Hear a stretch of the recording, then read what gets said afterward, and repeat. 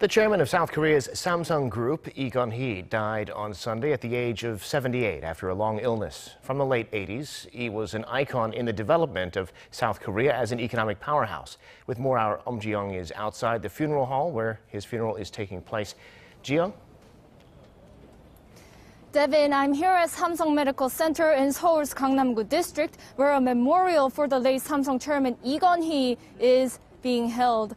Visitors are coming to pay their respects for the man who made the South Korean company Samsung a global household name. Lots of reporters are here waiting in front of the entrance of the funeral home to see who visits and trying to get a few words from them.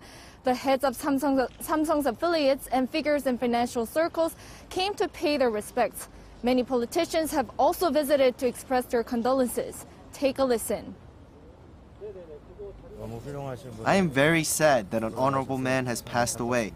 Lee implanted the spirit of being number one into every aspect of the business world. He has always treated me warmly. The late chairman Lee Kun-hee has upgraded the status of South Korean businesses, including the semiconductor sector, and contributed to creating jobs. I pay him respect and thank him.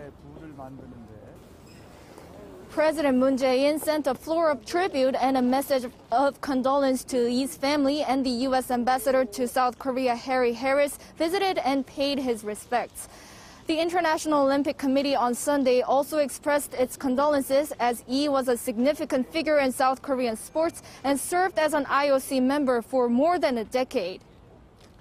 Well, Ji-young, Samsung said Lee Kun-hee's funeral will be small in accordance with the wishes of the late chairman and his family. The memorial altar also off limits to the media and the public. That's right, Devin. Samsung earlier said that they respectfully declined visitors from others. As part of the prevention measures, all mourners should wear masks, electronically check in by scanning their QR code, and get their temperatures checked before entering the altar. An online memorial altar has been set up as Samsung's internal system for employees to mourn Lee's death. Lee's body was placed in a coffin on Monday morning at around 9 a.m. in a Won Buddhist style, as Lee and his family are followers of the religion. Lee's memorial altar was set up in the basement of Samsung Medical Center on Sunday, as Lee was hospitalized at this facility for more than 6 years following a heart attack in 2014.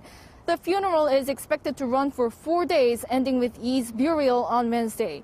His burial site will reportedly be in Yongin, south of Seoul, where his ancestors are located.